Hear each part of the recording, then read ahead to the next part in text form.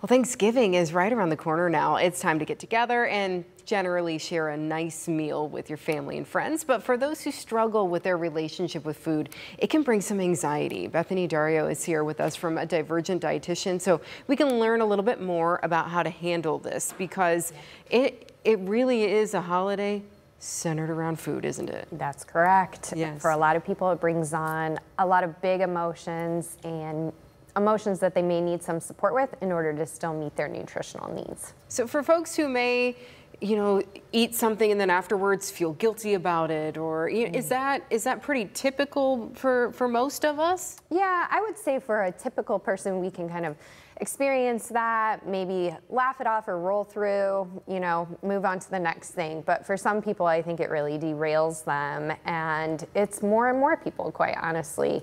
So giving people the support they need to be able to manage those emotions and not use compensatory behaviors or unhealthy behaviors to cope with it is really important. In terms of eating disorders, there are a variety of ways that people can go between anorexia or bulimia. What are some of the conditions that we see when it comes to our relationship with food? Yeah, we see all sorts of things. I see clients who struggle with eating really perfectly, which we sometimes call orthorexia, making sure their plate is full of quote-unquote healthy foods, but then in the long run often restricting and not getting enough nutrition.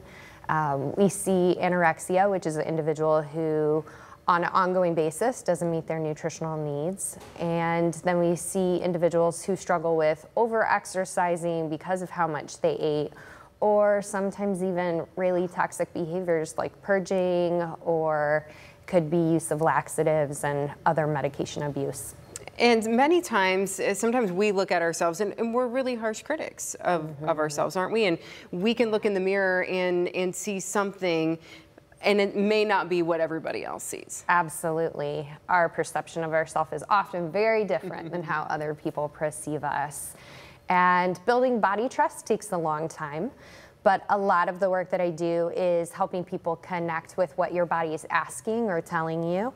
And so being able to slow down while we're eating and pay attention to our pacing and start to listen to those cues of what our body is asking for, more of one nutrient, maybe less of another, and sometimes working to really identify what our body is asking us so that we're not eating for external rather than internal reasons. Yeah, many times I think it was when I became a mom and I started eating really fast because you eat when you can, yes, and then you maybe overeat a little bit because then your brain hasn't told you yet, well, you're good. Yeah. So it's learning those cues, taking your time.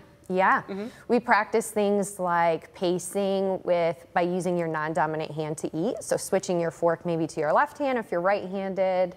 Sometimes it's putting your fork down between bites, not for a diet, not to make sure we eat less, but more to be aware of what your body is asking you to do. Wow. So a lot of strategies here. Yeah. As we approach Thanksgiving, you have an event coming up, if you will, or a meal for people to come together and maybe get a little practice meal in.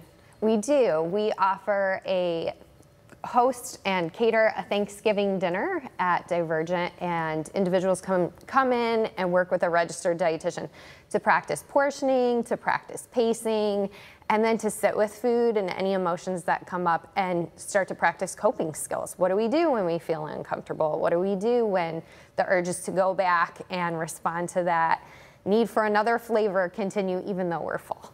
It happened, especially around Thanksgiving. You said, oh, I'm full, but that pie looks really good.